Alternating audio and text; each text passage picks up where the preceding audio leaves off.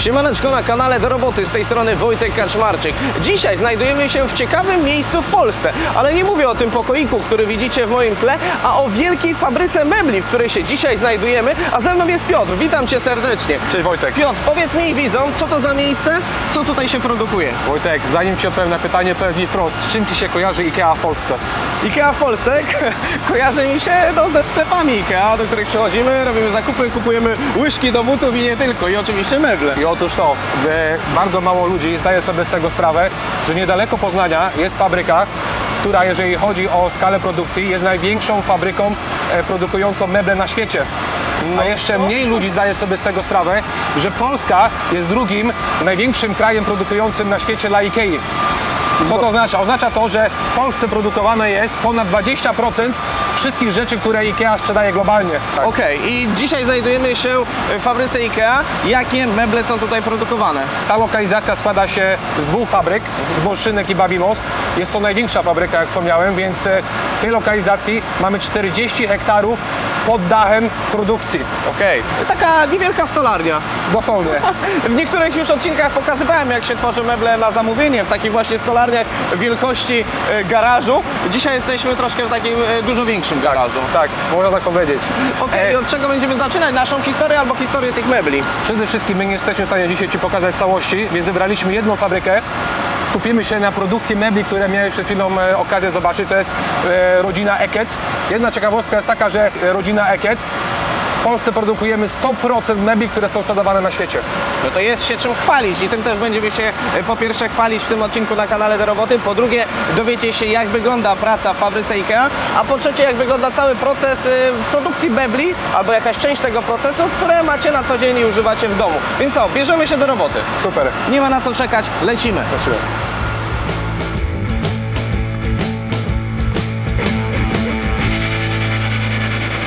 Przenosimy się teraz do Justyny, która opowie nam na kanale Do Roboty o procesie produkcji tych mebli i od elementu, od którego zaczynamy to wszystko, czyli... Tak jest, to jest papier. To tak naprawdę jest papier polakierowany i to jest jakby pierwsza hala produkcyjna, na której jesteśmy. To jest nasz materiał bazowy do produkcji.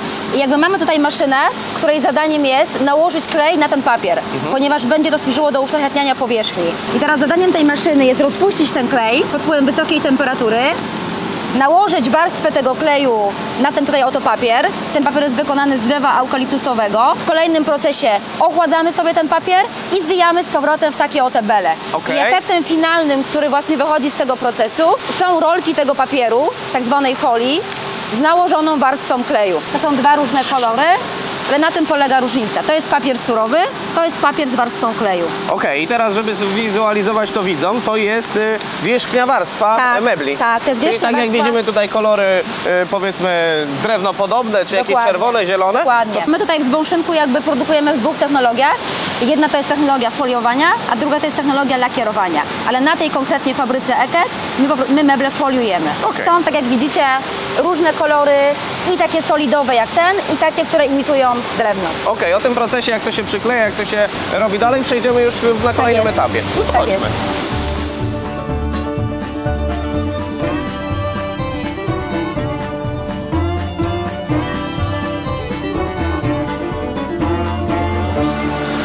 Justyna, wspomniałaś, że proces technologiczny zaczynamy od papieru. IKEA zazwyczaj się kojarzy właśnie z papierem w meblach. Czy to jest mit, czy tak naprawdę jest, czy my to obalamy, czy jak to wygląda? Bo znowu widzę kolejny etap produkcji, znowu papier.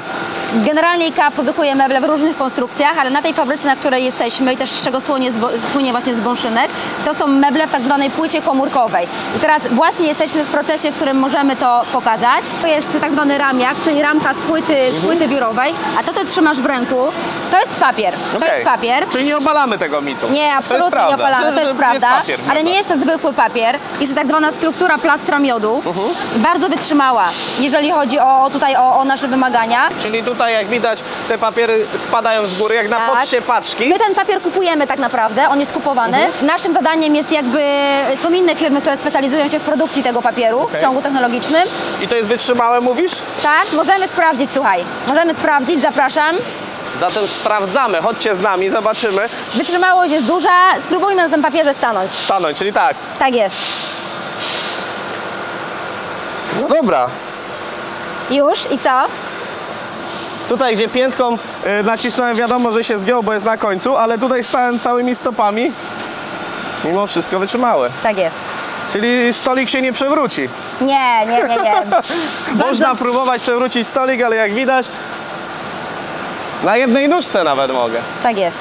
Ej, serio, musiałbym chyba wtedy tak, ale dość mocno, dość dużo siły trzeba użyć, żeby ten papier zmiażdżyć, no? Tak jest. Dobra, lecimy dalej.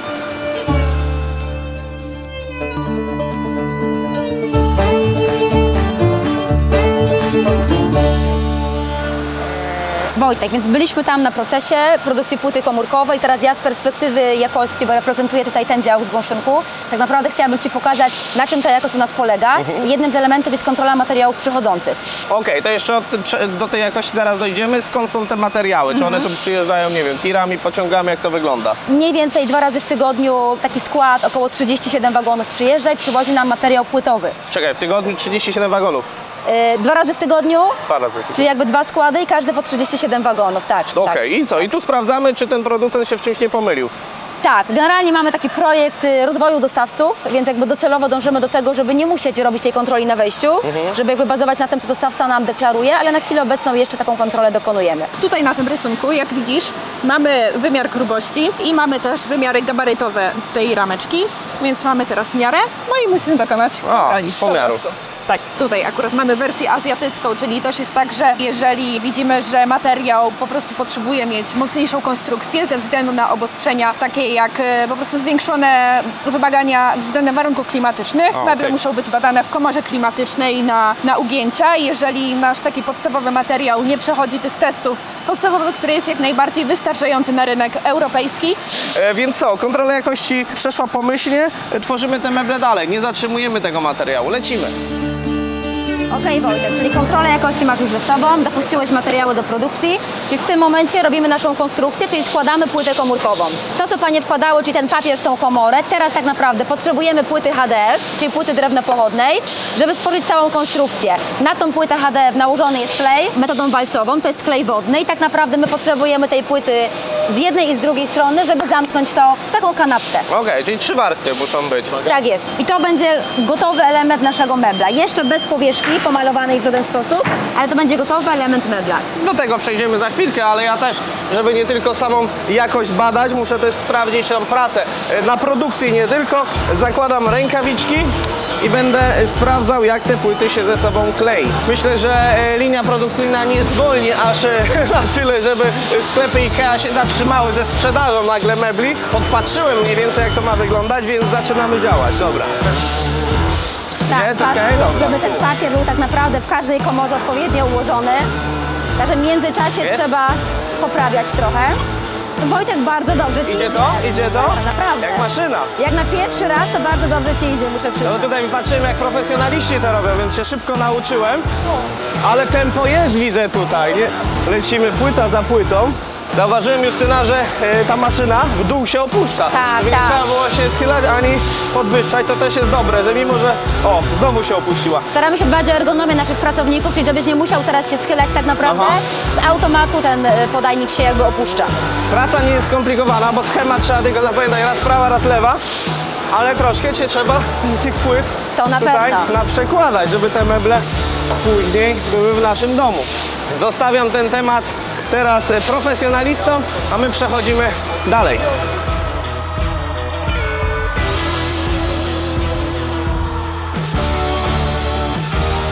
I w tej chwili możesz zobaczyć efekt swojej pracy, czyli to jest tak naprawdę gotowy sztapel z płytą komórkową, tak naprawdę. A, i już to jest sprasowane, dokładnie. sklejone, Wszystko jest wytrzymałe. sprasowane.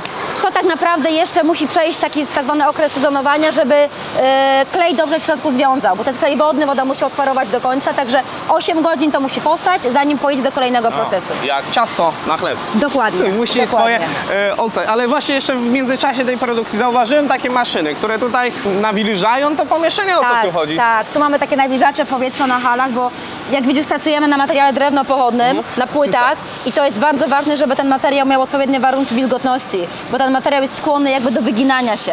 Więc żeby zachować mu tą stabilizację, żeby nam się nie giął we wszystkie strony świata, musimy zachować odpowiednie warunki wilgotności i temperatury. W wielu fabrykach już byłem, ale jeszcze takiego systemu nie widziałem, więc ciekawostka i dla Was, i dla mnie również. Więc zostawcie komentarz, czy słyszeliście o takim czymś, żeby na halach produkcyjnych zwiększać albo zmniejszać wilgotność. Chętnie się dowiem, czy wcześniej o tym wiedzieliście. I też napiszcie od razu, czy wiedzieliście o tym, że w Polsce produkuje się meble dla IKEA. Bo to też ja się zaskoczyłem, jak tutaj miałem przyjechać. Myślę, że Wy również, jak oglądacie ten materiał, ale zostańcie do samego końca. Idziemy. Idziemy.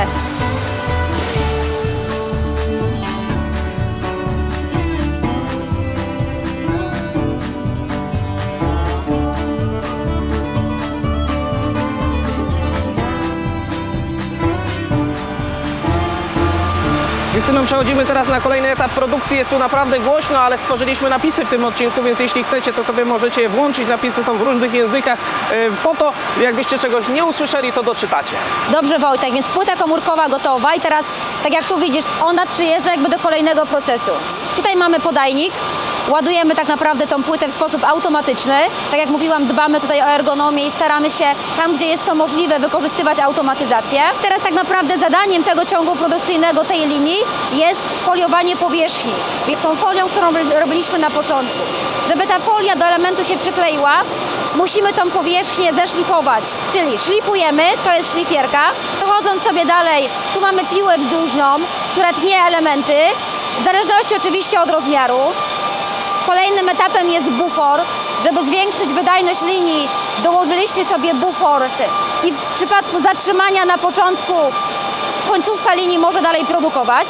W tej rodziny bardzo charakterystyczna jest ścięta krawędź pod kątem 45 stopni. I teraz tutaj możesz zobaczyć, że z jednej strony ten element ma tą krawędź ściętą, z drugiej jeszcze nie. Ale ile tu jest maszyn na jednej, powiedzmy, deski, czy jak zwał, tak zwał, na jednej płyty, ile jest maszyn i procesów produkcyjnych, żeby wyszedł, nie wiem, ściana mebla, nie? Przechodzimy tak naprawdę do serca. To jest ten materiał, który robiliśmy wcześniej. Czyli to jest ten nasz papier polakierowany z warstwą kleju. I zadaniem tutaj tej maszyny jest reaktywować ten klej. Pod wpływem temperatury ten klej podgrzewamy, co powoduje, że on nam się przykleja do tego materiału płytowego. Tu jak widzisz, ta folia już do elementu jest przyklejona. Zaginamy ją jeszcze na tej krawędzi 45 stopni i mamy pierwszy system wizyjny, który sprawdza nam jakość tej krawędzi. Tutaj widzisz na podglądzie, sprawdzamy sobie jakość tej krawędzi, czy ta folia jest odpowiednio przyklejona. Tutaj jest jeszcze ta zwana etykieciarka, czyli jeżeli identyfikujemy element wadliwy, to z automatu etykieciarka przykleja naklejkę. Tutaj jest taka wolna przestrzeń zostawiona na potencjalny jakby upgrade tej maszyny, czyli możemy ją jeszcze zmodyfikować. Przechodzimy do tak zwanej piły poprzecznej. Tu jak widzisz, Wojtek, wjeżdżają długie płyty, całe formaty, a wyjeżdżają już poszczególne elementy. Przykładowe elementy wadliwe, tutaj akurat mamy jakieś zabrudzenie, ale chociażby ta folia, która widzisz jest tutaj przyklejona, no nie została odpowiednio przyklejona, jest zmarszczona. To jest element wadliwy i on jest przez system wizyjny odsortowany. Okej, ale jest tego trochę, to nie jest wszystko idealne, jak widać. Absolutnie, nie. Ale patrząc na długość takiej maszyny, na jej skomplikowaność, to też nie jesteśmy w stanie właśnie, wiesz, żeby wszystko było idealne na pewno, Tak, nie? Dlatego tak. też fajnie, że ta wizja, to wszystko jak na przykład takie zmarszki tym podobne, odrzuca, żeby klient finalny nie miał tego czegoś w paczce, nie? Tak jest. Ale w ogóle widzowie pewnie teraz sobie zadają pytanie, ja również, serio tak długa maszyna produkuje taką płytę? To jest niesamowite, Tak, nie? tak. No po to, żeby jakby nałożyć tę folię na płaszczyznę, do tego dochodzi jeszcze ta krawędź, tak? Ona nam będzie bardzo potrzebna w kolejnym kroku produkcyjnym. I to jest naprawdę leciutkie. To, co wtedy widzieliście, ten papier, który wkładaliśmy w te płyty, no to jest w środku. Tak jest to wytrzymałe na tyle, ile powinno. No jest to leciutkie, czyli możemy tą paczkę sobie wziąć w ręce i iść do mieszkania składać. Tak jak też widzieliśmy, przeogromna maszyna, ale chyba nie wiem, 4 osoby tutaj pracowały? 5 osób, sumarycznie 5 osób, tak. 5 tak. osób. A ogólnie taka fabryka, czy cała, czy ta jedna hala, ile osób zatrudnia? Sumarycznie jest nas tutaj około 300 osób, przy czym pracujemy w systemie 3-zmianowym. Okej, 3-zmianowym 300 osób. No to naprawdę trzeba zauważyć tą dużą automatyzację procesów, ale jak też widzieliśmy, niektóre procesy no nie da się zautomatyzować i fajnie, no bo też ludzie mają tutaj wkład w te płyty meblowe. Przechodzimy dalej. Jesteśmy w tej chwili na maszynie do obrzeżowania i tak naprawdę zadaniem tej maszyny jest przykleić ten oto materiał, to jest polipropylen, do wąskiej krawędzi. I tak jak widzisz tutaj na podajniku mamy założoną rolkę tego elementu. Ta rolka się sukcesywnie rozwija i tutaj jadą sobie elementy w linii i tak naprawdę następuje przy użyciu kleju termotopliwego przyklejenie tego obrzeża do elementu. I tak jak w domowych warunkach kiedyś się to robiło żelazkiem, Dokładnie. no to jest duże żelazko. Oczywiście te obrzeże tutaj widzisz, najpierw jest przyklejone za szerokie i za długie i tu jest cały system obróbczy, który powoduje, że ono jest dopasowane na końcu do elementu.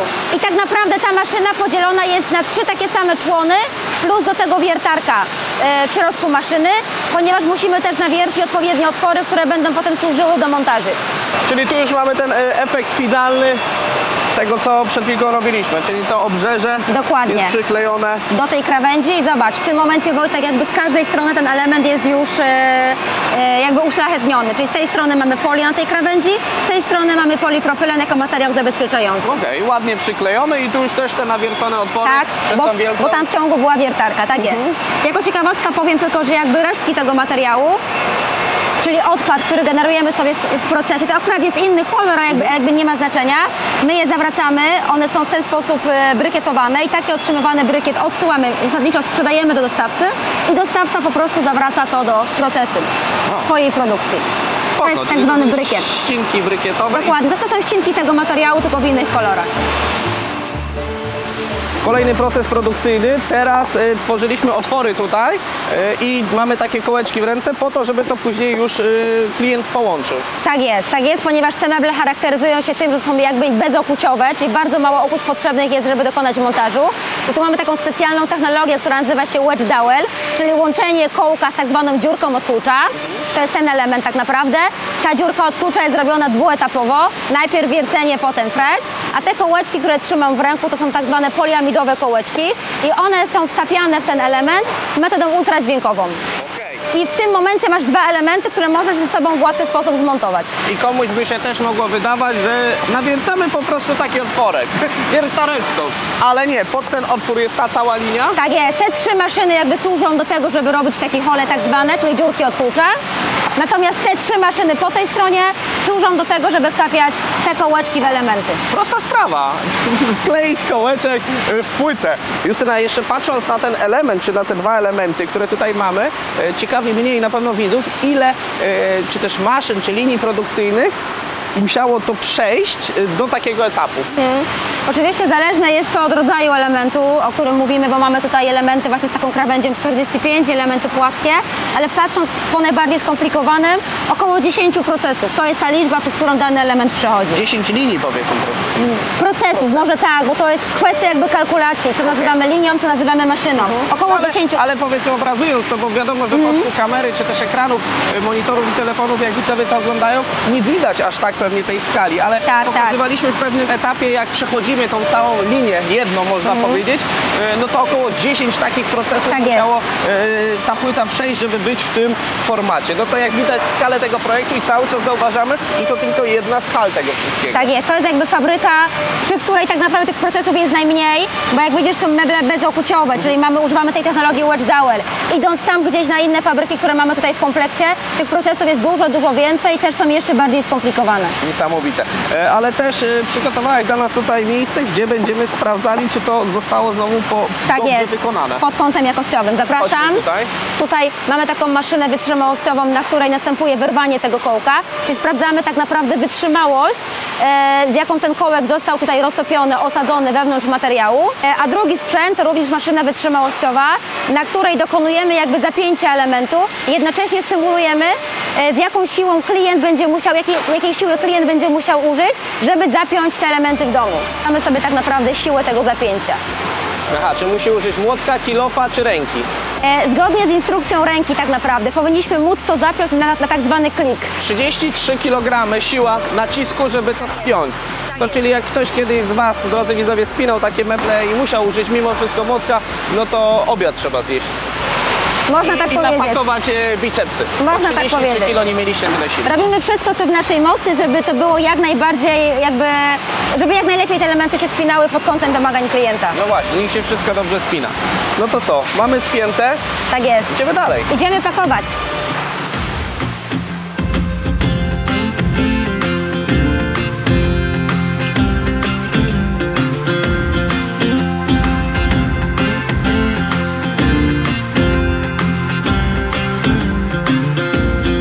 Okej, Wojtek, jesteśmy na ostatniej hali.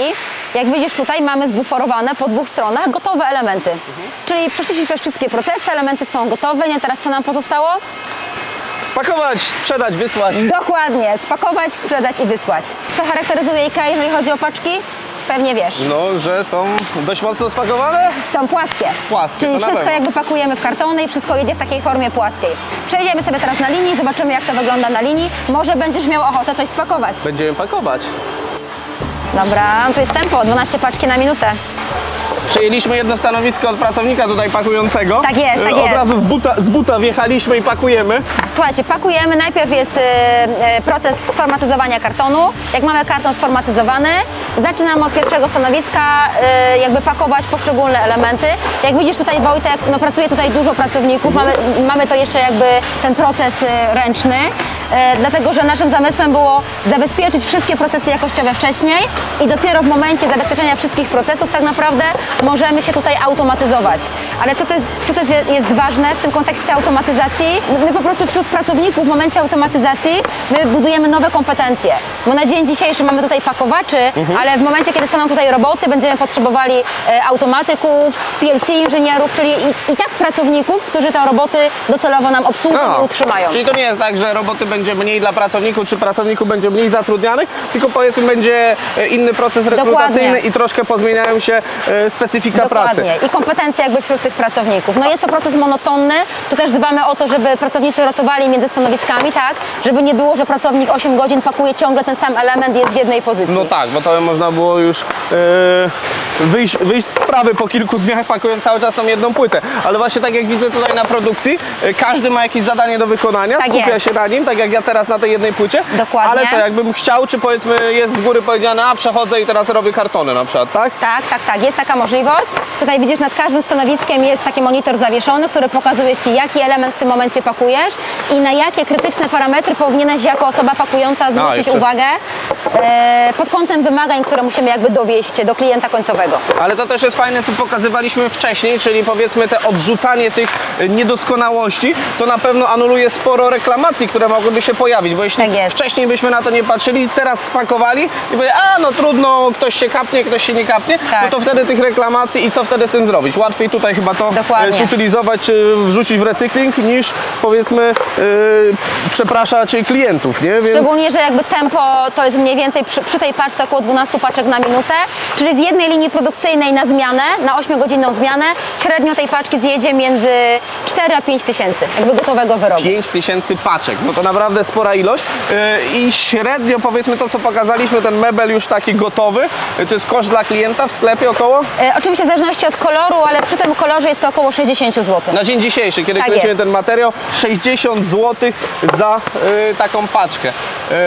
No to patrząc na wielkość tej produkcji, to są grosze, ale patrząc na skalę i ilość dziennej wypuszczanych powiedzmy paczek, no to robi wrażenie, Tak nie? jest. Czyli warto było powiedzmy to wszystko zautomatyzować przy takiej ilości sprzedawanych paczek. Tak jest. Tu już jesteśmy na ostatnim etapie pakowania tych paczek, pozamykaliśmy te wszystkie Tak jest. kartoniki i tu znowu automatyzacja, 2 roboty, tutaj manipulatory, co, paczkują, paletują to. Tak jest, następuje proces paletyzacji, czyli układamy sobie tą, tak jak powiedziałeś, zamkniętą paczkę na palecie, robimy z tego odpowiedni jakby ładunek paletowy, który potem będzie wysyłany już w świat. Do tego mamy jeszcze za chwilę foliowanie, czyli musimy ten ładunek zabezpieczyć odpowiednio. Jak go sfoliujemy, to wysyłamy go już na magazyn wyrobów gotowych. Okej, tam cała oczywiście logistyka, więc jeśli drodzy widzowie, chcecie, żebyśmy pokazali jakiś kolejny etap produkcji tutaj na hali IKEA, no to śmiało piszcie komentarze, o co Was już od początku proszę, ale do tego jeszcze dojdziemy. Ja tylko wspomnę, że jakby pokazaliśmy mały wycinek tego, czym tutaj charakteryzuje się cały kompleks, tak naprawdę cały zgąszynek. No ale jakby w celu wizualizacji myślę, że jest jakby wizualizacja tego, co robimy. Tak jest. Czyli tak, spakowaliśmy, Wojtek, paczki, przyjechały one sobie windą i przyjechały na halę magazynową, na której obecnie się znajdujemy. Jak widać, zabezpieczono odpowiednie ładunki, czekają sobie na transport. Tutaj mamy doki załadunkowe, gdzie podjeżdżając ciężarówki ładujemy wyrób gotowy tak naprawdę i wysyłamy na cały świat. Jeżeli chodzi o odbiorców, naszymi największymi odbiorcami są 3 kraje, Niemcy, Wielka Brytania i Włochy. Też jako ciekawostkę mogę Ci powiedzieć, że mamy w tej chwili tutaj 3 ciężarówki elektryczne, które krążą pomiędzy magazynami wewnętrznymi i wożą asortyment. Jesteśmy też teraz w projekcie tak zwanym, wchodzimy małymi krokami w Industry 4.0, czyli właśnie ta automatyzacja, to, że próbujemy gdzieś linie łączyć ze sobą, automatyzować też pod kątem takim procesowym, małymi kroczkami, ale staramy się też w tą stronę mocno iść. Super. To teraz przechodzimy, moi drodzy, już do podsumowania tego materiału. Siadamy na wygodnych kanapach, podsumowujemy ten materiał. Dość obszerny, ale myślę, patrząc na ten całe 40 hektarów hal, jeszcze bardziej mógł być rozbudowany ten odcinek, nie? Owszem, gdybyś chciał, moglibyśmy jeszcze z 3-4 odcinki nagrać, ale to myślę, że w niedalekiej przyszłości. To widzowie muszą zdecydować, bo ja chcę, bo ja patrząc na tą jedną halę jestem na tak. Widzowie, napiszcie w komentarzach, czy montujemy kolejne meble, składamy kolejne płyty i tym podobne. Ja chętnie się tu z kamerą jeszcze raz wybiorę. Super. Warto na pewno podkreślić, że to, co Ty dzisiaj widziałeś, ta fabryka, to jest nasza najmniejsza fabryka, 300 osób, a w tym rejonie mamy 3000 pracowników. Czyli 300 pracowników tylko w tej fabryce, na tym, co pokazaliśmy, a 3000 ogółem tutaj na całym kompleksie. Tak. No to robi wrażenie. Tak. No i dobra, no to jak wiemy, ilu tych pracowników jest, no to też zadajemy pytanie, jak zawsze na kanale Do Roboty, kto może pracować tutaj w IKEA, w fabryce? Ta skala 3000 osób powoduje to, że my jesteśmy w permanentnej rekrutacji. My rekrutujemy cały czas. Osoby, które potrzebujemy w tym momencie, to są operatorzy wózków widłowych, elektromechanicy, operatorzy maszyn, więc te rekrutacje toczą się, można powiedzieć, ciągle. Czyli co, na portalach pracy można szukać ogłoszeń, na Waszej stronie, wtedy też dowiemy się, kogo poszukujecie i jakie wymagania trzeba spełniać. Tak. I właśnie przechodząc do takich wymagań, chociaż pokrótce, kto może taką pracę tutaj wykonywać? Czy to są tylko osoby z doświadczeniem?